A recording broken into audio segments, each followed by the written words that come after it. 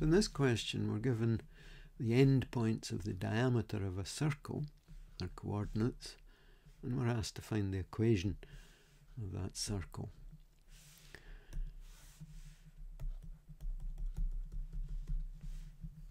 If we know the centre of a circle is AB, and we know the radius is r, then the equation of that circle will be given by x minus a squared plus y minus b squared equals r squared.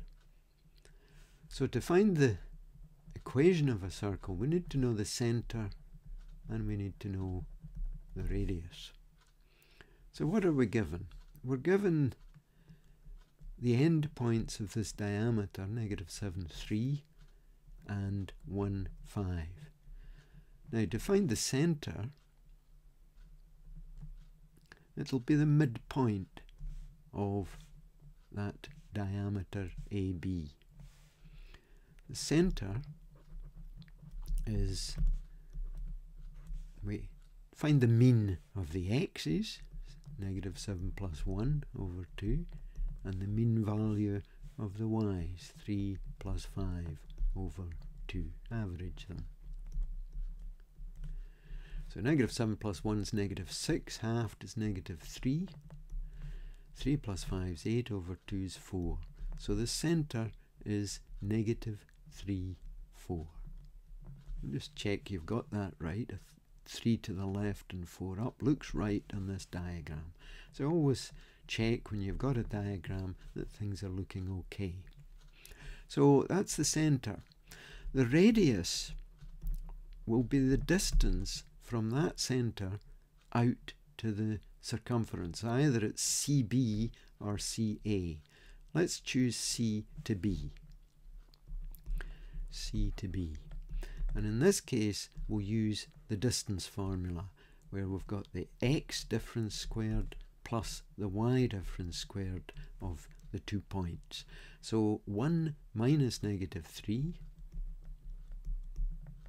we square that, and then the y difference 5 minus 4, and we square that. So we've got the square root of 1 minus -3 is 4, 4 squared, 5 minus 4 is 1, 1 squared. So that's 16 plus 1, that's the square root of 17. And that's the radius. So the equation of the circle, and this is where we use this formula that you're actually given in the exam on your formula sheet. We use that formula. So the equation of the circle is x minus the x coordinate squared plus y minus the y coordinate of the centre equals the radius squared. Well, that's 17. Squaring the square root of 17 is just 17. So let's just tidy that up. It's x plus 3 all squared plus y minus 4 all squared equals 17.